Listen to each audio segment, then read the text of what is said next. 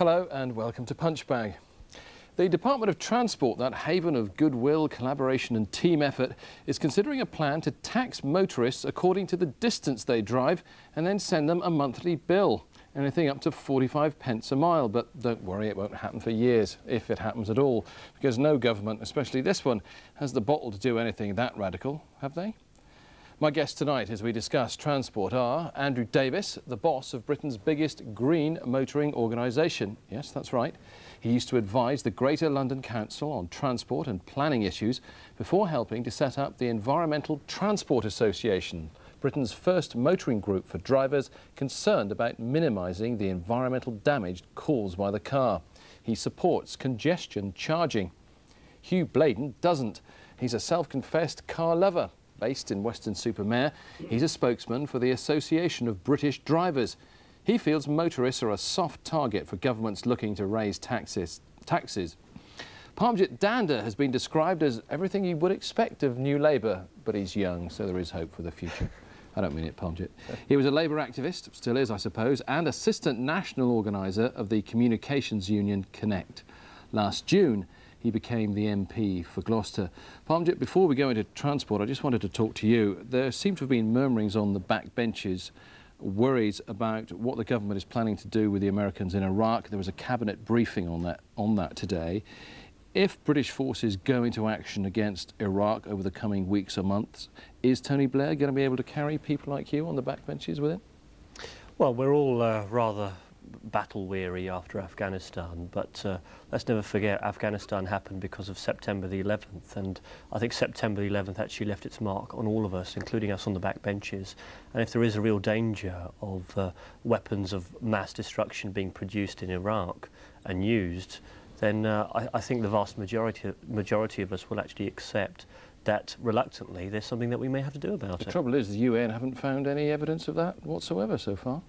Well, if Saddam Hussein decides to play ball and allow the independent inspectors onto his turf, and we can really get a good idea of exactly what is going on, then that will be a step in the right direction. But isn't it the job of the UN to sanction anything like that? And at the moment it just seems to be President Bush going after Iraq with Tony Blair riding on his coattails. Well, we've got to remember as well, though, this is no ordinary dictator that we're talking about here. In Saddam Hussein, we've got somebody who's used chemical weapons in the past and used them on his own people. So it's not a normal set of circumstances. I don't think we're about to get pressed into any kind of conflict in the short term, but I think it's a situation that we're all going to have to watch very, very carefully. OK, thank you for that. Well, we're here mainly to talk about transport. So, Bob Constantine has been looking at that great road toll debate. When it comes to the big issues, Tony Blair wants to encourage blue sky thinking. And in the case of road congestion, he's got it. An influential think tank believes the answer lies up in space. A satellite to monitor car movements so that we can pay as we drive. Ken Livingstone also wants to price the motorist out of central London. Pie in the sky, or the next stealth tax coming out of a bank account near you. I've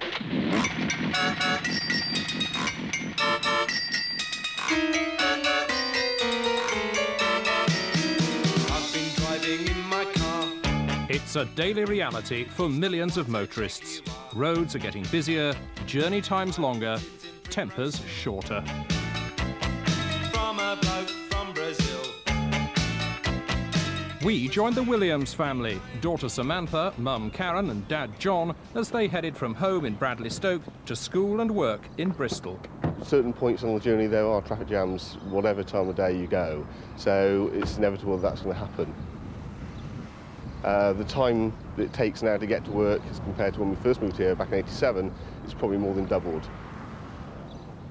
It's not hard to see why. The boom in office and house building on the northern fringe has not been matched by public transport. You look at the cars around you and most of them have single drivers in them, which, you know, I think there is a case for encouraging those single drivers to change their habits and go onto the bus. If only it were that easy. John claims his three-point journey can't be done by bus, and the family's about to acquire another driver. Sam, have you heard about your driving test yet? Yeah, I've booked it, not telling you. But it's always like this when I'm learning to drive, when I'm coming back from my lessons. Samantha leaves for school, but the M32 is still to come. A government think tank actually wants to charge motorists for using busy routes like this. There's no incentive for motorists to change the time of their journey, no incentives in terms of saving cost. 85% of our congestion in Britain occurs in urban areas. We know, for example, that Bristol has the worst congestion in the UK after London. And most of that congestion is occurring at the very, very busy times. This morning is probably one of an average journeys, and it's taken us almost an hour to get to this point. So things aren't getting any better. Bristol has already experimented with road tolls, using overhead sensors to charge dummy smart cards. The idea was to see if motorists would change their habits, and John Williams was among the volunteers. My wife and my daughter share the journeys with me, so to some extent I'm car sharing already, and that was part of the project, was to encourage people to car share. So the actual cost to me wasn't huge in that sense, but if I was a lone driver, then I think it would have put me off actually coming in on the route that I come in now because of the economies of scale. Oh, so it would have in fact worked? It would have priced you off the road? It would have made me look at the way I go into work now, you know, the rat runs, etc., that I would tend to use rather than the main roads. In London, Mayor Ken Livingstone wants to charge motorists £5 to enter parts of the centre, using security cameras to catch non-payers. Under the Commission for Integrated Transport proposals, motorists would pay up to 45p a mile at peak times, but fuel duty and car tax would be cut. At least 1 in 5 of road users who are travelling during the rush hour don't have to be travelling then. I mean, I'll give you an example. There's an awful lot of lorries on the road then which could deliver at different times. There's a number of leisure journeys that are made during the rush hour. If there was a price incentive, they would do it out with the peak hour. So how would it work? This Swindon firm thinks it has one of the answers. It has already developed a tracking device for security vans, ambulances and the like.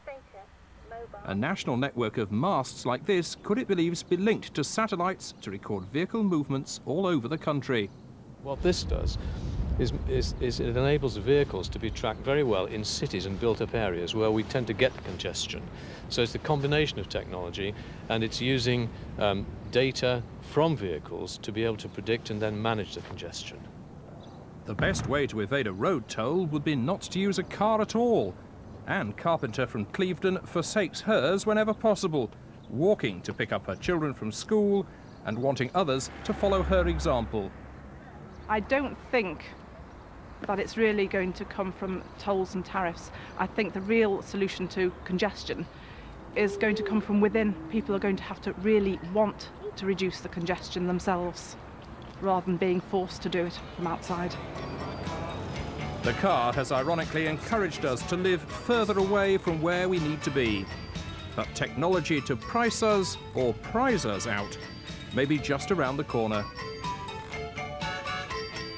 Come on, Hugh, we can't go on like that. We've got to do something, even if that means even you have got to get out of your car and get on the bus.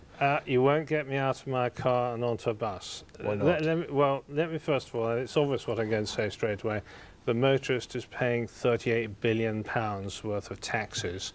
1/7 of the government's revenue comes from the motorist.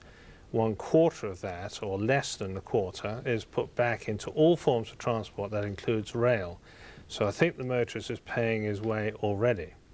I think what we need to do is examine why congestion is getting worse. And there are several reasons.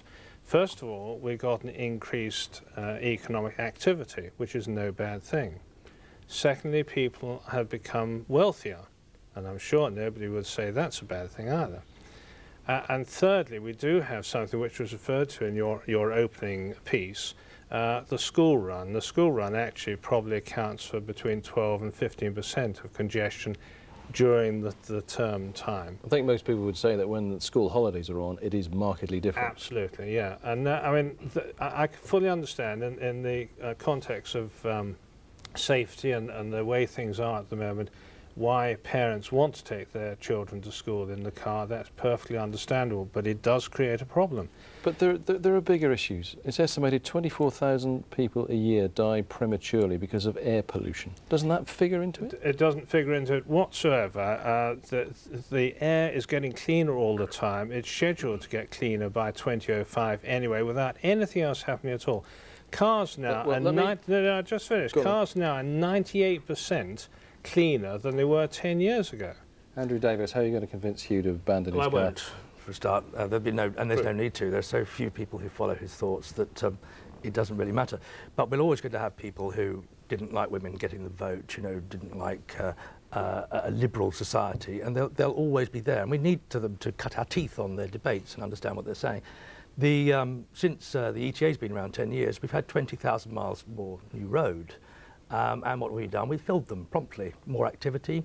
They're free. It's one of the only things in life, broadly speaking, the only thing in life that's free. You go to a football match, the best seats you pay more for. You go to the theatre, the best seats you pay. You use your phone at peak times, you pay more for. Everything else that we experience. You want to live in the best place in town, you pay more for it. Everything you pay more for. If you want to go down the most popular road, which is the busiest road, at the busiest time, why not introduce something that charges you for the cost, especially when 60% of people won't even pay it at all. We see that the technology is there and available to do that already. In now? fact, nearly half the cars, well, nearly all the cars being made now have the technology on them. What are we talking about, say, to come into Bristol, the biggest city in our region? It depends on the people themselves as to how they move and what decisions they make over time. In other words, you start the fee very cheap, say 1 pence, 2p a mile. If there is no change in movement, eventually you have to increase it to 3 or 4 pence a mile until they make the change. There isn't a politician in this country that would dare to suggest coming up with that. They're too scared to do it, aren't they? I think the problem is politicians, bless their cotton socks, are always going to try and be like the oil in an engine. They're there to make the engine go. They're not the power thrust of an economy or a society. They can't go too far ahead of the population, nor must they go too far behind them. So they're going to follow what they think the public are going to require. Now, the problem is congestion charging, as sold by large organisations as well as Hugh's organisation, is believed to be another tax. If, as this proposal is, a revenue-neutral tax completely, in other words, for every £1 people pay by congestion tax, there'll be £1 taken off. I'm saying if, it's a big if. But if it is done that way, therefore the only people who are paying more, on average, are going to be the people who are all the time going through congested areas. Well, whereas most people, as the report and the model suggest, 60% of the population will not pay the tax at all. So they will see their fuel prices come down or their VAD go to zero. And remember, we talked about £6 billion being raised this way. If it was added onto your 32 billion, it'll be a lot more. Let me bring the politician in here. Parmjit, I mean, transport is one of the issues which, like it or not, when the Department of Transport is not slugging each other off or emailing each other, this is something you've got to sort out, and it's getting worse by the day, and it's one of those issues that the public readily identifies with. They live with it day in and day out, and they're saying to Stephen Byers, sort it out, mate, but he hasn't got a clue, has he?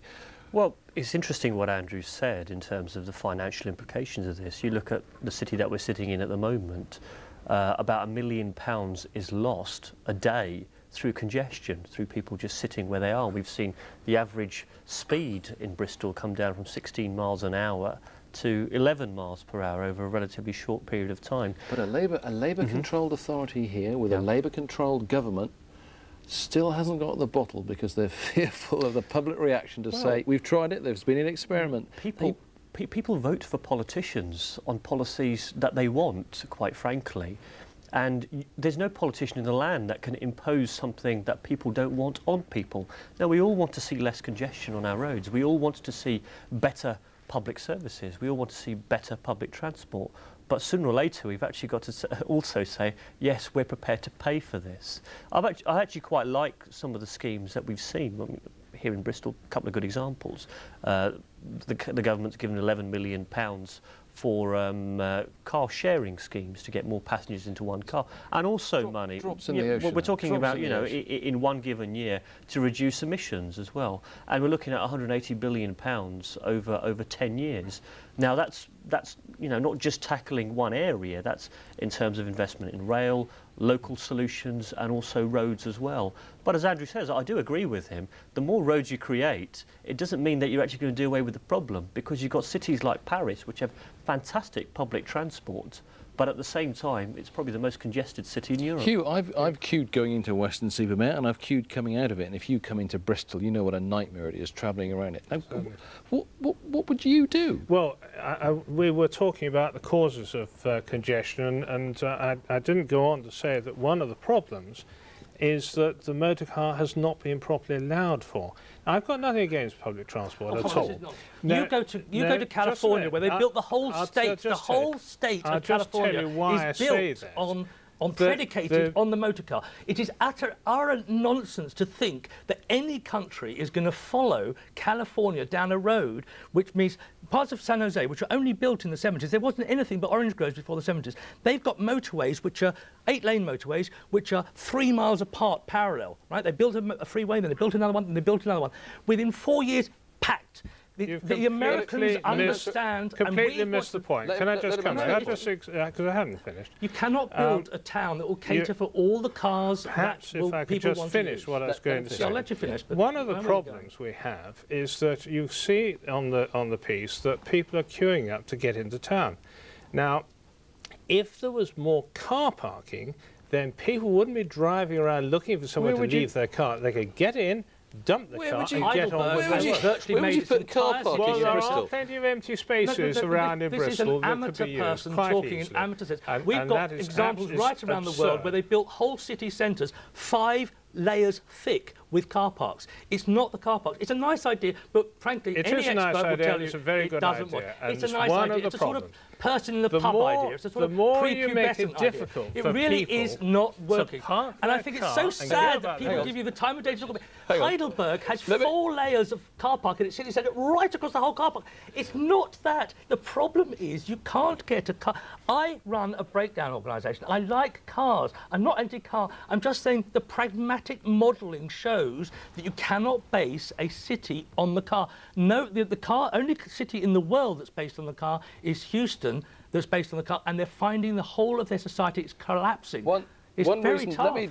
One reason people say they use their cars is because we haven't got decent public transport. Open any local paper, you see people moaning about the buses. We've got virtual private monopolies in your neck of the woods with Stagecoach, in much of the rest of the region with First Group. The government's done nothing about that. These companies can charge what they want, run services, cancel them when they want. You've done nothing about it. So, Richard, I was just sitting back and enjoying that for a moment, but you see just how impassioned this argument is. But in terms of the buses, rail, road, it's all part of the solution. It's got to work together. But part of the difficulties we've got, you mentioned the buses, there's actually been a 24% decrease since deregulation, and the Tories did actually sell off an awful lot of bus services. But we've seen since 1999... Your government's done absolutely nothing about that. That's where you're wrong. Hang on, come on, let me answer your question now, Richard. Since 1999, we've actually seen more bus journeys. And good news stories. Good news stories. Well, you talk about London. What about Gloucester? But in terms of rail, one of the things that you won't be covering is the fact that we're about to see a doubling of the service, the rail service from Birmingham to Gloucester and from London to Gloucester, and we'll now have hourly trains, and that's got to be part of the solution. But it's an interesting argument. The thing is, Hugh is right in the sense that we are car-based society. 85% of our journeys are by car, and therefore that's why we come out with this. We've got to rationalise how we use the car. Because if you double the number of people travelling by rail between 2 cities, you find that only 4 people went last week, and it's doubled up to 8. That outside of London, hardly anyone in significant terms travels by rail. It is not going to be part of the solution, much though that we would like it to be. I cannot accept that's ridiculous. What? I mean, I travelled up to London on Tuesday. I went to the House of Commons on Tuesday for a meeting, and the train was full. It was absolutely full to capacity. And it was, you know, one of these 125 things, you couldn't get anybody else on it. 60% of all the journeys in this country start or end in London, which is what I said. So they're virtually involving London. If you doubling of any other routes, the Crossrail, they do not answer the 85% people travelling by car. Well, they will go at the margin. You don't get people doubling a service if they don't think they're going to make any money out of it, quite frankly. I'm not knocking it, but I'm not saying it's not the answer. A train cannot A train cannot do the journey that you want to do by car. That's right. For a start, you've got to go down to the station, and then you've got to get your train, and it may not go where you want to go. It's going to cost you far more than it would to go by car anyway, even if there's just one of you. I mean, it cost me £56 to go to London and back. Well, I could do that easily on half a tank of petrol or diesel. That's the argument you've got to win over somehow, Andrew. Just well, right now, people say that's a hell of a lot of money to get on a train and go cheaper by car. Very absolutely. briefly. Our view as an organisation, you choose the route that serves you best as a rational decision maker. What we want is congestion charging coming in to make you make the right rational decision, the decision that's important for you, that is also, by so doing, also the best decision for society. At the moment, people are making rational decisions which are in conflict of what we all need as a society. In other words, gentlemen, we've got to end. Sorry, time has flown by. We've had a fantastic and heated discussion. We have to end it there. I'm sure you might want to comment on something you've heard from tonight. Email us, write to us, whatever. Bob's got all the details. Yes, we haven't moved. We couldn't afford the petrol, I don't suppose. We're still at the same address, punchbag@itv.